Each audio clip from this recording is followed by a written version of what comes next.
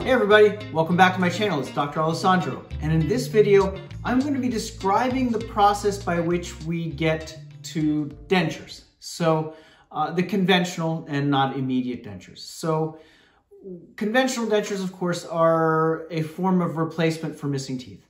And to me, in my opinion, and in that of many others, they're a form of last resort. They are by no means an excellent way of replacing teeth, and for many, not even good. Upper dentures, in my opinion, and many others, are satisfactory, sort of. Lower dentures are really kind of the worst type of solution to replace missing teeth. But if there's no other way around it, then that is the way that it has to be done. So how do we get to dentures? Well, when a patient comes in for a denture appointment, for a first appointment to start the process of getting a denture, typically what we do is, we go over the health history and everything along those lines, and then we get initial molds or impressions. So we use conventional trays such as this one to get initial molds or impressions. And of course the laboratory will create models, stone models like this one. This one happens to have teeth, but that are of course a little bit on the damaged side. But the laboratory will do that once we send out the molds, and they'll create a second step. But the other thing that we do in the first step is we can also get the shade of the teeth for the patient. So the patient can pick which color he or she wants their teeth to be on the denture. Now, it is a patient choice. So if they choose to have super bright white that you need sunglasses to look at, that's their choice. If that's what makes them happy, that's what makes them happy. They can have realistic colored. If they happen to have teeth that were coffee stained, perhaps they choose a darker shade just to make it look more realistic, as if when they had teeth and their teeth happen to be stained, and now it looks like they have their teeth again as they were.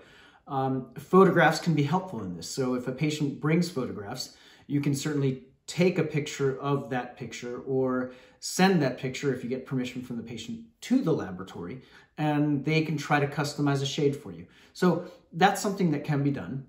And the shade selection can happen at this visit and at the next visit as well. Actually, next two visits. So there's time before you actually get that information to the laboratory. But the first visit is always a helpful one for that. The second visit. So once you send these initial molds from the trays, which are usually goopy, they're called alginate impressions. It's a very goopy material. Once you send that to a laboratory, they make stone models, as I showed you, and then they send you back something called a custom tray. Now, a custom tray looks like this, typically blue, a material we know as Tryin. It could be other material, but typically that's what it's used. It's a light cured material. So they make these special trays.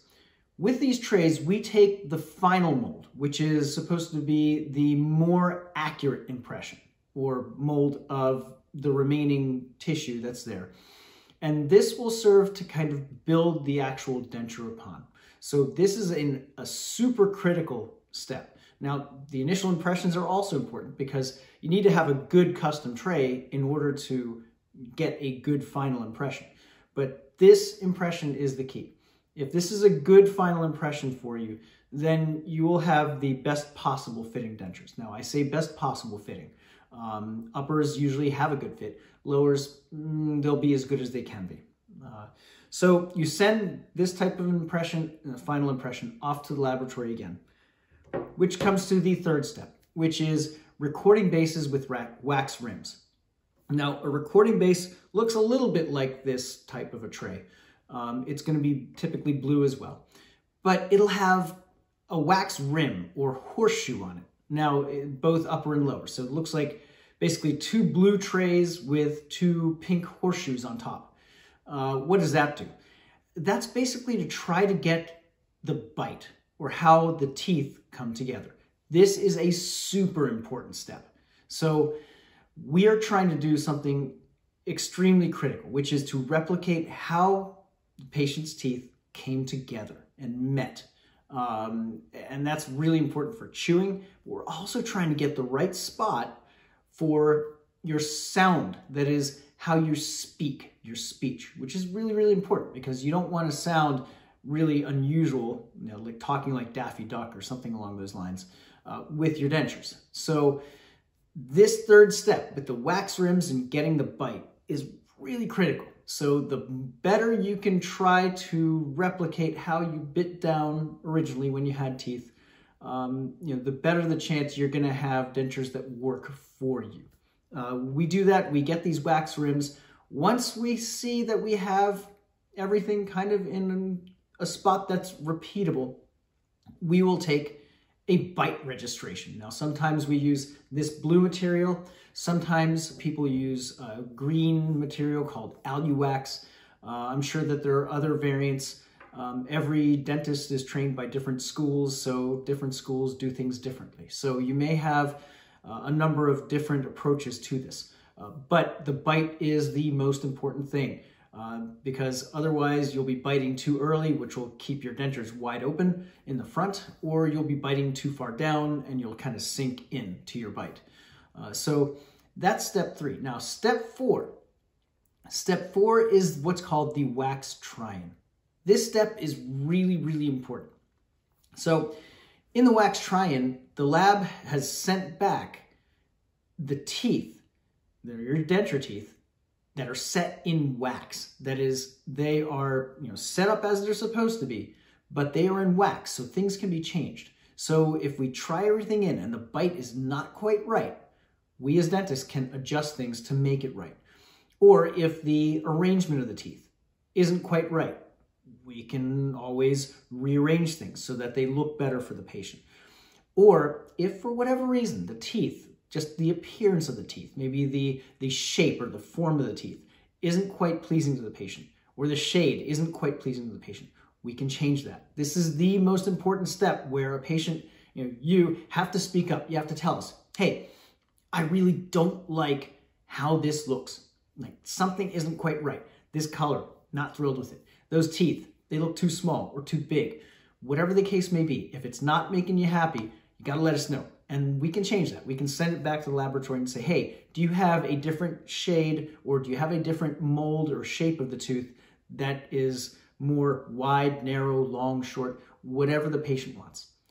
And they can change that and we retry everything in.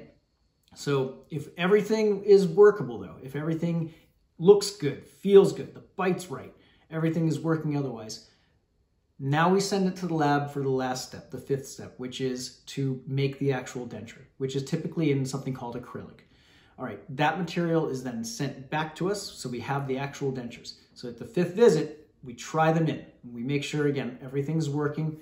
And if everything's working, if the fit's right, the bite's right, everything is good, we send the patient home, and this is the one and only time we'll tell a patient, hey, you are allowed to wear your dentures to bed tonight. You can wear them overnight because otherwise we do not want you wearing your dentures overnight. That will cause tissue problems for your soft tissues and it can be not so healthy. So think about it as, for example, your shoes. Do you go to sleep with your shoes on? Typically not, because we got to let our feet rest. We got to let our feet breathe. Well, the same thing applies to our mouths. If you have dentures, you got to take them out at night so that the tissues can breathe and can kind of restore themselves a bit. Like I said, the first night with dentures is the only night we'll tell you, hey, keep them in, and then we'll see you tomorrow, ideally, to see if there are any sore spots to adjust them. So, denture adjustments. There can be one, there can be many. Every denture and every person is different. So, there's always probably going to be at least one minimum, and that's actually a good case. But there can be dozens of adjustments. And keep in mind, for those of you who are going through the denture process, it is a process, it is a journey, and it does take time to adapt to these. They are pieces of acrylic, plastic if you want to call them that are now in your mouth. And so your mouth will take time to adapt to them. You will have to adapt a little bit to speech, to salivation. You will salivate more with them, at least at first. So there are going to be changes. Your taste may be different. A lot of changes that go on with dentures. So these are really, really important things. to know and to understand that it is not just a, hey, we're going through this and it's done.